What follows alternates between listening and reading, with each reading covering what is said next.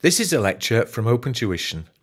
To benefit from the lecture, you should download the free lecture notes from opentuition.com. So let's go through now and have a look at how we fair value hedge account. We've already looked at the introduction in terms of what this whole idea of hedge accounting is, isn't it? It's to prevent that accounting mismatch of things appearing within different parts of the statement of profit or loss and other comprehensive income, or the gains or losses being recognised in different periods.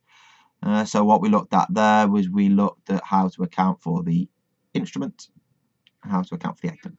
Okay, and we looked at it in the previous video with regards to cash flow hedge accounting, wasn't it? Whereby we looked at how to protect the value of a highly probable future cash flow. So highly probable future cash flow hedge accounting. It was quite, it was a literal definition, wasn't it, of the type of hedge accounting used. Here we're looking at fair value hedge accounting, and again it's quite literal. What we're looking to do here is to protect the fair value of an asset or a liability.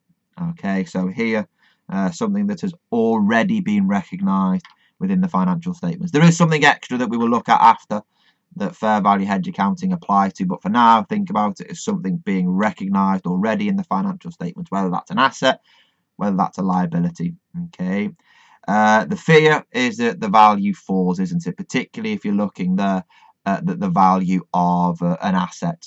Okay, I suppose if you're looking at the value of a liability, the fear that it would rise, isn't it? Which brings in complications, I think, thinking about fears. But I will go through there and think here it's a fair value hedge if the item is already recognised in the financial statements.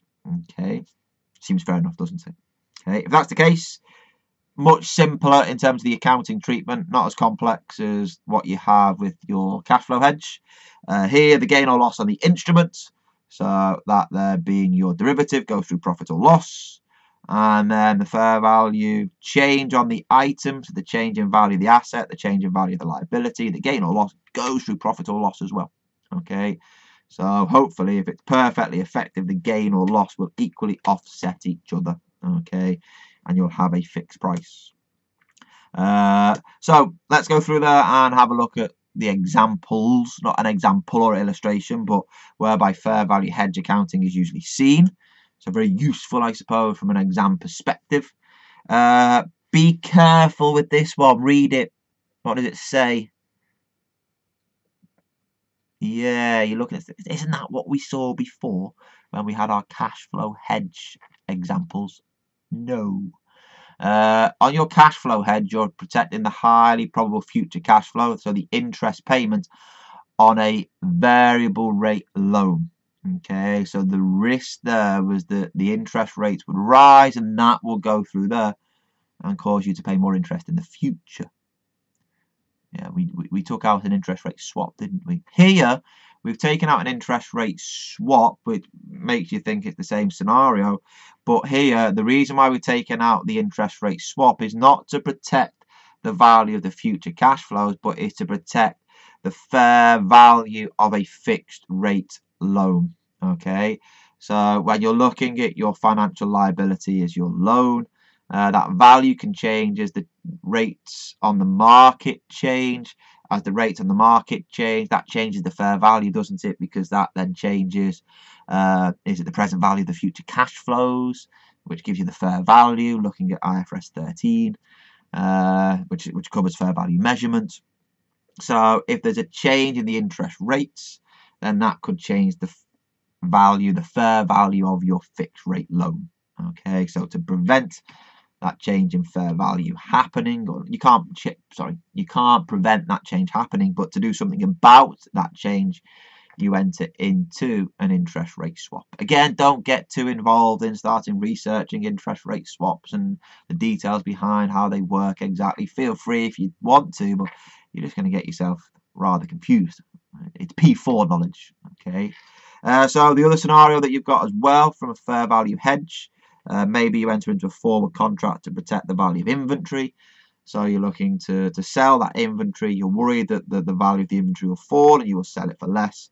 So therefore, you will go through there and use a fair value hedge. okay, because the inventory is already within your financial statement, isn't it? Okay. The other one just to look out for, and it does get people a bit confused. Note that word, unrecognised firm commitment to purchase PPE. Unrecognised firm commitment doesn't mean a highly probable future cash flow. An unrecognised firm commitment is whereby you've agreed a contract with a particular party to purchase PPE at some point in the future. You know, within PPE, there is a disclosure note, isn't there, to disclose any firm commitments to buy PPE. They are unrecognised in the financial statements as you have not physically bought them. But here, if you've then, say, taken out some form of derivative to protect that future purchase, it's going to happen, isn't it? It just hasn't been recognised as we haven't maybe taken delivery or made the purchase, but the contract's been signed. Okay, so if that's the case, as it is more than likely that it's going to appear within our financial statements, we look at it from a fair value hedge perspective. You know, the risk that you have is that the price may change. Why may the price change? Based upon the foreign exchange rates. You could be buying an asset denominated in a foreign currency, so therefore you go through as well and have the concern that the price will fall in the future and you recognize the asset at a lower value due to the exchange rates worsening.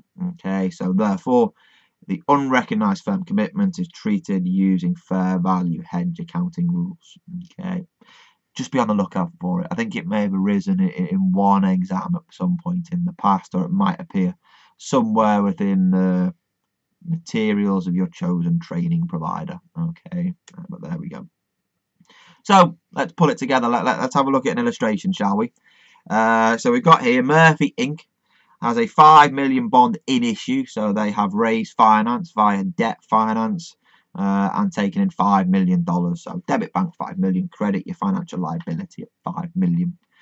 Has a fair value at the start of the year 5 million, but for whatever reason it has fallen to 4.9 million at the reporting date. Now, it's a good thing. Okay, it's not an asset. You know, if there was a fall in the value of the asset, that would be a bit of a detriment, wouldn't it, to the business? Here, the value of the loan has fallen. Okay, so that's actually a good thing, isn't it? So we've got an actual gain on the item. Okay, that item is trying to be protected because obviously we're worried about the value going up, aren't we? Above 5 million, and therefore we pay more. But it says to mitigate the risk, Murphy enters into an interest rate swap for nil, so you don't pay anything initially at the inception of the hedge. Okay, it's just a verbally signed agreement that the amounts will be swapped. Okay, the fair value of the swap has decreased, which makes sense if you think about it. If you've got a gain on the item, you must have a loss on the instrument. Okay, the gain on the item, where does that come from? Well, our loan liability is decreased. A reduction in a liability is a good thing, isn't there? So there's a gain on the liability, so therefore there must be a loss on the instrument. Okay, again, just note the loss on the instrument is 0.12, the gain is 0.1, so it's not perfectly effective. Okay, it's not, if you like, you've got a loss, was it? Sorry, it was a gain, wasn't it, on the item, okay, of 0.1. The futures contract doesn't have a loss of 0.1. There's a slight inefficiency, okay, due to basis risk if you get to P4 level. Let's not worry about that. We want to worry about the accounting. You will be given the numbers in an exam question. So here in the world of hedge accounting, what have we got? On the fixed rate loan, that's the hedged item, isn't it? So the 0.1 million gain will go through profit or loss. Forget how the loan is normally accounted for within the financial statements, even if it was there maybe at amortized cost. No, now it is specifically being hedged as a hedged item. Okay, so any gain goes through profit or loss. On the interest rate swap, the loss of 0.12 million goes through profit or loss as well. So we're matching up the gain and the loss in the same period and within the same financial statement. What then happens is that you net the two off within the statement of profit or loss. The gain of 0.1 The loss of 0.12 gives you a net loss, is it there, of $0.02 million. So it's not perfectly effective. It's not 100% effective, but it's effective enough, isn't it? Okay, because the gain on the instrument has covered the loss on the the loss on the instrument, careful, has covered the gain on the item.